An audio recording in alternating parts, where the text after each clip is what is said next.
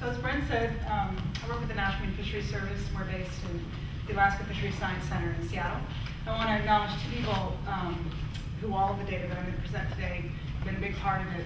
Bob DeLong, who has started the program at San Miguel in 1968 and has been the guiding hand of it, and his dedication to it over the last 45 years has given us the data set I'm going to show you today. And Jeff Lake is our trusty biostatistician who keeps us honest. Okay, so the goal of the program, as I said, it's been going for a long time. It was started initially to monitor population growth of the pinnipeds. They are all species. We had a focus of the program is really on these 4 topics: competition for space and food among all the pinnipeds, environmental, but that's both within species and between species, environmental changes like El Nino, decadal oscillations, and climate change, and disease. That's kind of been a bigger issue in recent years. And human interactions, fisheries, contaminants, pathogens, other sorts of things that might happen by interacting with people. Today I'm just going to focus on our California Sea Lion Research Program, which is our longest running program along with our Northern Fur Seal Program. And just to let you know, everything I'm presenting today, we have parallel data for Northern Fur Seals.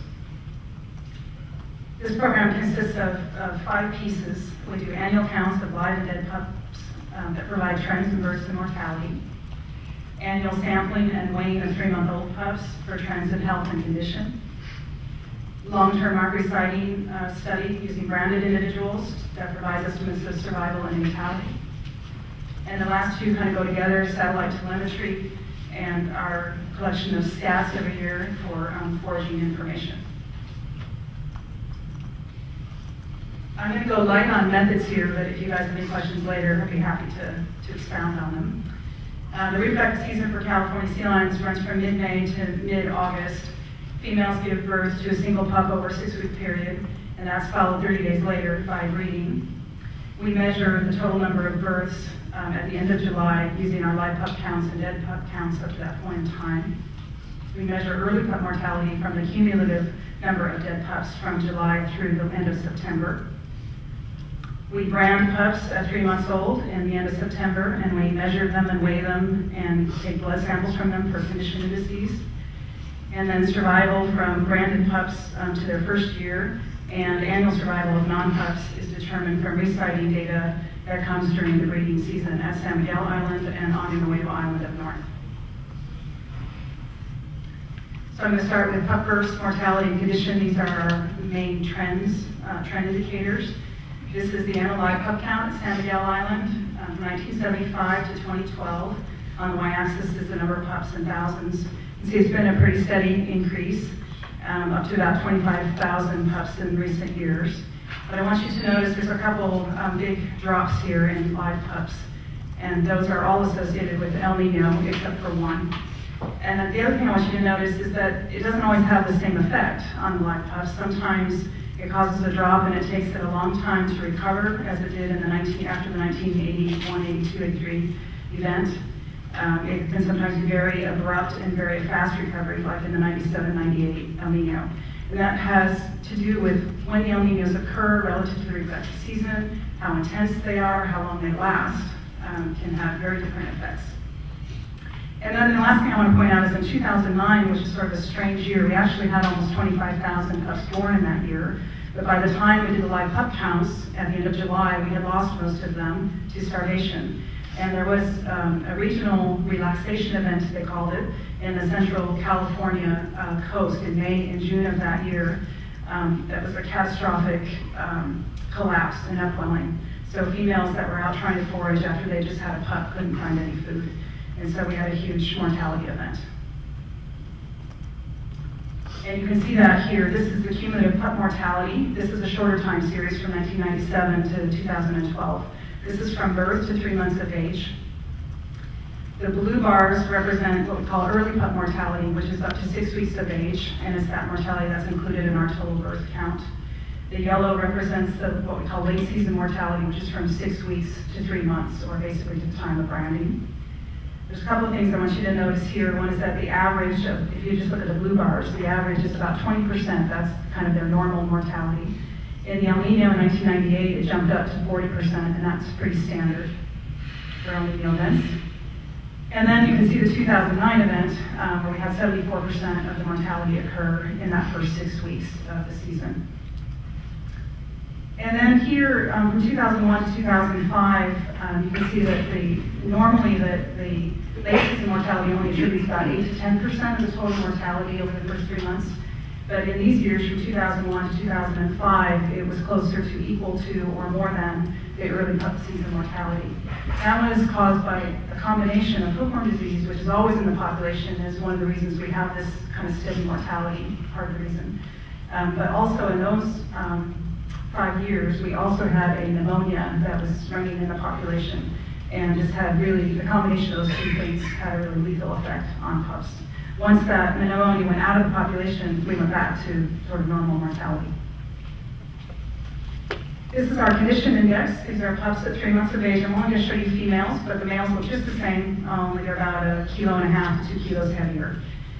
So here on the y-axis is the mean pup weight of females at 3 months of age. This is the long time series again from 1975 to 2012. The blue dots are normal years, and the red are El Nino years. First thing you notice is that in El Nino years, the mean weight drops about 2 to 4 kilos. Again, sometimes for 1 year, sometimes for 2, again, depending on the intensity of the event when it occurs relative to the time we weigh the pups. And that shows here, if you look at 2010, that last red dot, it's kind of up there with the normals, even though that was supposed to be an El Nino year. And that was because the El Nino ended in May of 2010. So by the time we weighed pups in September, they weren't really feeling the effects of the El Nino any longer. The other thing I want you to notice is I put a regression line on here over the whole time series, not including the El Nino points, so this is just for the normal data. And it's about a 5.5% decline in the average pup weight over the 37 years. We're sort of looking right now, we're analyzing those data now to look at what could be responsible for that. That ends up being about 2 kilos over that whole time period, lower weight now. And one thing that jumps out, you might notice it there, is that in 1989 there was a big regime shift in the California current. And that does look like it's also a shift in these pup weights. But then we had another big shift in 1999, which doesn't seem to really show up, which was supposed to be a better foraging conditions. So we're kind of looking around for different things now. We're looking at a number of different oceanographic indices and disease factors that might explain those trends. So now I'm going to move on to survival and mortality, which come from our marking program. We brand, tag, and weigh 200 to 500 pups at 3 months of age. We brand them every year, about 26 cohorts until 2012. So far we've branded over 10,000 animals, because we're getting close to 11,000. We skewed the sex ratio starting in 1993 to allow better estimate of mortality rates. For the analysis, I'm going to show you today, I'm just going to show you the 1987 to 2000 cohorts. It represents over 6,000 females and 3,000 males. The resightings are between 1990 and 2009 at San Miguel Island, on Nuevo Island, and along the California coast. Survival was estimated using a Cormack-Jolly-Siever model with a host of variables: time, age, sex, pup weight at the time of branding, the reproductive status of individuals. The multivariate ENSO index was used as an indicator of El Nino conditions, and domoic acid and leptospirosis strandings provided by the Southwest region and the Marine Mammal Center were used as an index of disease. Mortality was estimated using a POPAN open robust model. It included only females that had been observed with a pup at least once, and the recite history began at age 4, which is when they become reproductive. Much easier models here, just time, age, and the MEI or El Nino. So starting with pup and yearling survival. This is this is an annual graph. The other one I'm going to show you is age specific. So here on your x-axis are the reciting years from 1992 through 2007 in annual survival. In red is the pup survival, and green is the yearlings in the same year. And so there's a couple of the models that were selected for this indicated fitting different models by year because there's so much variability. You can see that the average survival for pups ranges from 0.33 in the El Nino year there in 1997, all the way up to 0.93 for females. Males are a little bit lower, 0.257 to 0.911. Yearlings, same sort of story, a lot of annual variability, also affected primarily by El Nino. And they follow the pups actually pretty well until the later part of the series when they start diverging in terms of their survival. Pup survival and yearling survival were both dependent on the weight of the pup at the time of branding. So if a pup was a kilo heavier than the average, it had a 12% higher increase in survival both as a pup and as a yearling. So it was a carryover effect to 2 years old.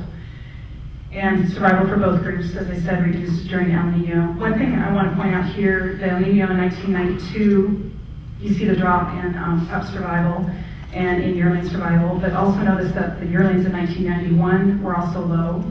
And then in 1997, both were low, female or pups and yearlings, but then the yearlings remained low in 1998. And that is again a reflection of El Nino and its patterns. Oftentimes for yearlings, it affects the year that the El Nino starts, it affects the yearlings that are weaned in that year. El Ninos often last more than a year, so by the time you come around to the next weaning age group, they're still being impacted. So that's why it often has a 2-year effect. And then this is a little more complicated, lots of information on this slide, so I'll go a little slow. This is the sex and age specific results from the models that we ran. On the left is your females, on the right is survival of males by age group on the bottom. And this is the average annual survival, because for the animals older than 2 years old, year really didn't matter all that much, so we basically averaged them. And for the pups and yearlings, just to complete the graph, those are averaged over time. It has a typical mammalian pattern, dome-shaped, with lowest survival occurring for the youngest and oldest animals, for both males and females. You see, they have pretty high survival once they hit 2 years old, up to 0.9 or greater for females, and 0.84 or greater for males. For 12-year-olds, once you get a little bit old, like all of us, they start falling off a little bit, 0.6 to 0.88 for females, and 0.55 to 0.74 for males. For sex, basically sex was not that important for pups or yearling survival, somewhat surprisingly. But once they got to 2 years old and older, males tended to have slightly lower survival than females for the same ages. And reproductive status is indicated here with the red lines. Sorry, I didn't tell you that. The blue lines are the non-reproductive animals, and the red lines are reproductive animals. So for females, the reproductive females have slightly higher survival, which is a little bit surprising, and we think maybe that means that females that don't reproduce are just unhealthy throughout their lives, and so they die at a younger age. For non-reproductive males, they had greater survival than their reproductive counterparts. That's not surprising, considering that males do a lot of territorial defense and fighting once they become reproductive. Also notice the large variability in those older age classes for both females and males. That's a reflection of the fact that by the time they get to be that old, we don't have very many left. So the precision of those estimates is not as good. And a few other things on survival factors for those for age and sex specific and older animals. The El Nino or the MEI index was important for 2-year-olds. It reduced their survival by 26%, both for males and females. 3 to 4-year-olds survival reduced by 8% for both males and females. And once they were 5 years old or older, El Nino didn't impact survival. Domoic acid affected females only and reduced the survival of females that were 2 years old or older by 3% per 100 strandings. And for leptospirosis, it affected males only, reduced survival for animals 2 years or older by 31% for 100 strandings. So that's a pretty big effect when we have lepto outbreaks. Natality was much simpler. The best model only resulted in 2 groupings from 4 to 16 years old, and from 17 to 21. The natality rate is here on the left. And I should note that natality is different from reproduction. It's the number of pups that actually are born alive. So this is not pregnancy. The 4 to 16 group is about 0.77 averaged over years. And for the older females, 17 to 21, it drops a bit to 0.56. El Nino impacts both age groups, drops the natality about 20%. One of the interesting findings of this study was that females born during an El Nino, or if they experienced an El Nino before they were 4, they delayed their recruitment a year to 2 years. And finally, I just threw this in because I know Mark's going to talk about food habits, and I knew Claudia was going to talk about Mexico. This is probably one of the coolest things we've done recently for foraging. This is a collaborative effort between UC Santa Cruz, Carrie Kuhn and Dan Costa, Mark Lowright's Southwest Fisheries Science Center, and ourselves to try to instrument females, lactating females at 3 of the islands in the Channel Islands. So in the winters of 2005 and 2006, we instrumented animals at San Nicolas Island, which is on the left, and at San Miguel Island on the right in the green. And in 2008, we instrumented animals at San Clemente Island, which is in the blue on the right-hand side. These are data from about November to February, and all these females were believed to have pups, so they were all tied to the islands. And what I want you to know is how nicely the San Nicolas data would fit right in that spot between San Miguel and San Clemente on the right-hand side. It appears that these species are partitioning their foraging space by colony. And that can have some pretty dramatic impacts on how we think about them in terms of population dynamics. If they're feeding in different areas, then they're going to be exposed to different environmental pressures, possibly to different diseases, maybe even to different human contaminants, fishing pressures, and other sorts of things. So we need to be thinking about them as one population, but also about the kind of intricacies of each of the colonies. So to summarize, puppers, mortality, condition, pup and juvenile survival, and adult female mortality all reduced during El Nino. And the regional warming event in 2009, I didn't show you the most recent data because we're still working on it, but it affected all of those parameters as well, almost as if it was an El Nino. Disease, very important regulator. It affects survival of all those groups, both sexes. I think probably in the future, disease is going to be a pretty important aspect of monitoring these populations, and particularly it would be best if we could do it at all the colonies. And finally, partitioning of the foraging areas by colonies leads to different population trends. I guess that's all I've got.